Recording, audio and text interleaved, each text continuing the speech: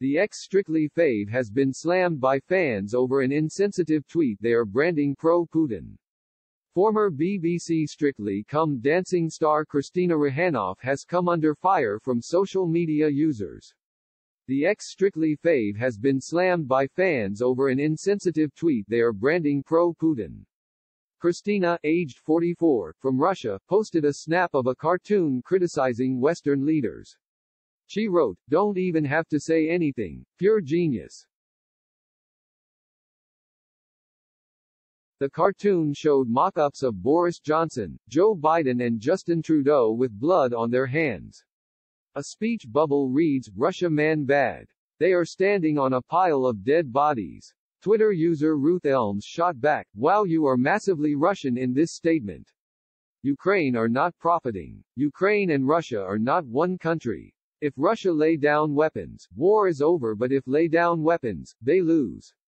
Russia started this. You have a public platform. You literally can help. If you don't like democracy, then you can always go back home where the people are free to say what they like," Darren Morgan said. Eve said, "My child is booked on to one of your upcoming workshops. But your previous tweets referencing the invasion but not condemning the actions of the Russian government make me deeply uncomfortable." In a statement which she posted on social media, Kristina wrote, "I made fun of Eurovision tweet by Sky. I did think there was far more important information on that day than Eurovision.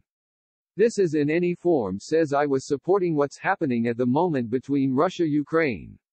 It's absolutely devastating for someone like me who's granddad from Ukraine and I gave Ukrainian name to my daughter, Milena." Kristina's statement continued, "My best friend is also from Ukraine. I grew up with knowledge that we were one nation and one country.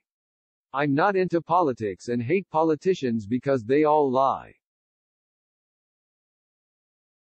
Seeing the news is breaking my heart as I have Russian friends who live in Ukraine and vice versa. The awful thing is that there is casualties on both sides and on both sides mums dads will cry for their lost relatives.